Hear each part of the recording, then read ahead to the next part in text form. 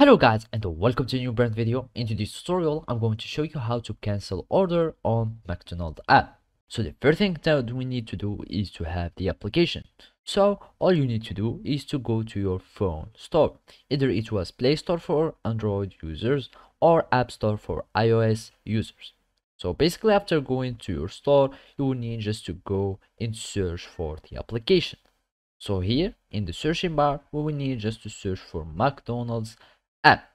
After clicking on McDonald's, we will find these two applications. So basically the one we are interested in is the McDonald's app or this white app. After clicking on open or download, you will have your application that will start downloading and installing at the same time. So all you need to do is to wait for it to end, and then you will need just to open your application.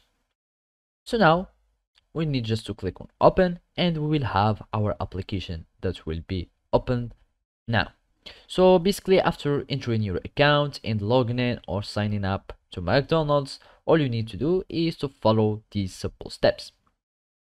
So basically now you need just to know that it is impossible to cancel directly or from online orders your order from the McDonald's app. So basically if we can, or if we go to the FNQs page of our McDonald's and see if it is possible to cancel the order once it is placed, as we can see that this feature is impossible on the application.